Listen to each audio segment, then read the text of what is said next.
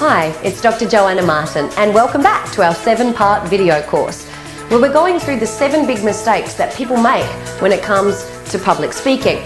Now, these mistakes I see both the seasoned professionals and the newbies make. So make sure that you're taking lots of notes and addressing what it is you're doing in your own business.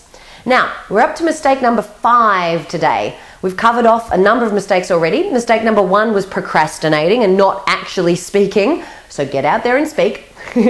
Number 2 was not knowing the difference between a good talk and an effective presentation, the kind of presentation that inspires people to take action.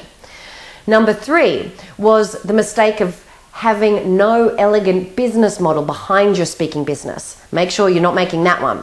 Number 4 that we spoke about just recently, and one of the biggies, was not building a community.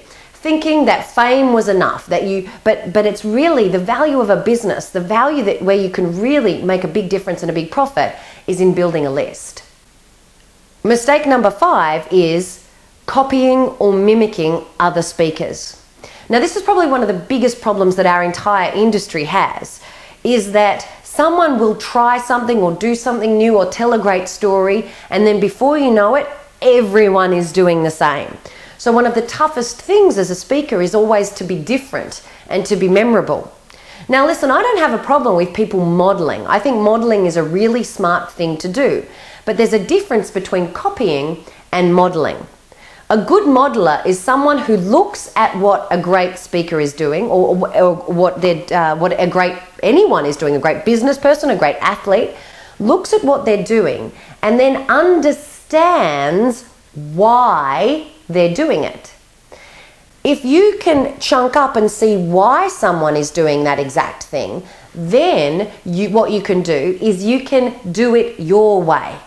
There's a big difference than copying or doing it exactly the same. Because if you do it exactly the same as everyone else, then you're going to end up exactly the same as everyone else. There's no need to rip off what everybody else is doing. The big distinction is to make it your own by understanding why.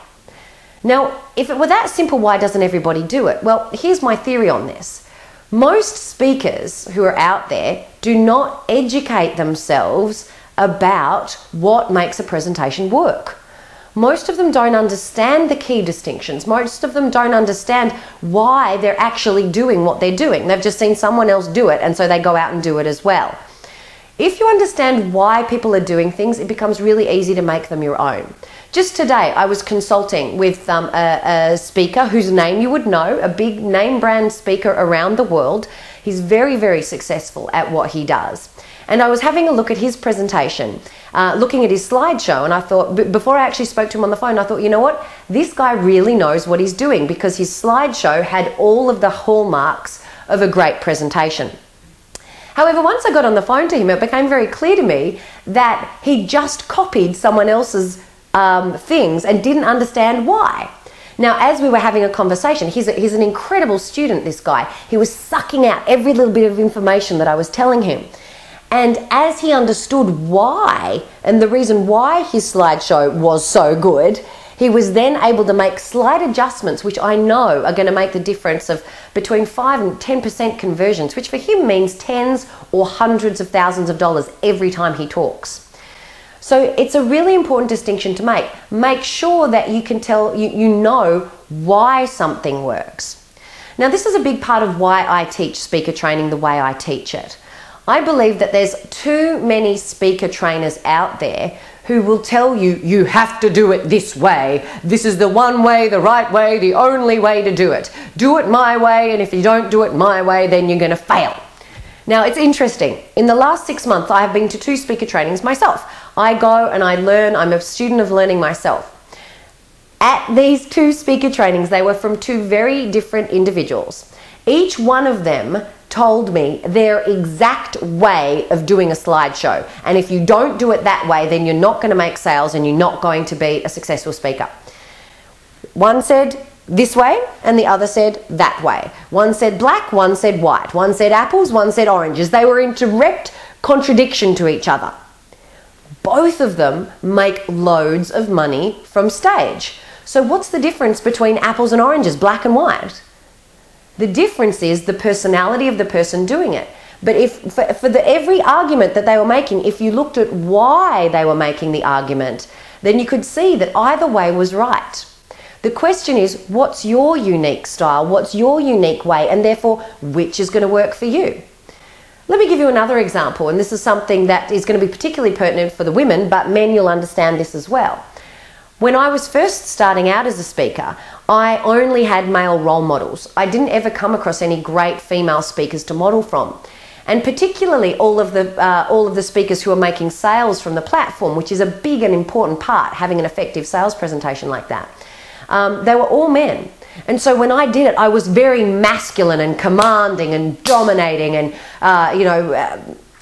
let's just say, very, very man-like, which was not very becoming for a young lady like myself. It wasn't until I realized that what the reason why was that people were, saying commanding, go to the back of the room and those sorts of things. Once I understood the reason why, what we were trying to achieve, I then could make it my own in a very feminine way. I could then become a little bit more, a little bit more tempting rather than commanding. Because, ladies, if there's one thing I know about men, it's that they don't like being told what to do by anyone, especially a woman. So, little tip for the ladies, don't be commanding. There's no need to have balls in order to make it big as a speaker. You can have your own feminine power.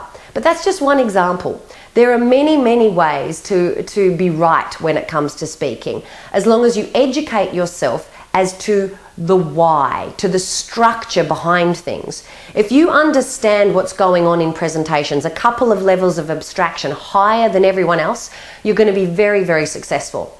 And if you want to understand those basic principles, the fail-safe things, the things that you can't leave out, then head on over to my website because I've got it all there for you for free.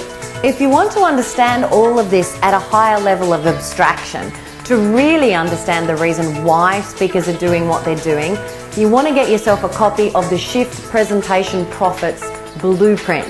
In that blueprint, I go into loads of detail and have lots and lots of information about why speakers do what they do on stage. So grab yourself a copy of that and I'll show you exactly how to do that in just a moment. Meanwhile, let me tell you about part number 6 in our 7-part video training series.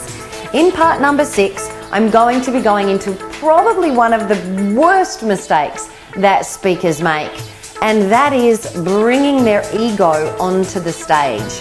There's no room for you and your ego on a stage, so I'll be sharing with you exactly how to be on stage and how to avoid some of the common mistakes that people make in video training number 6. So I'll see you in video training number 6 very soon.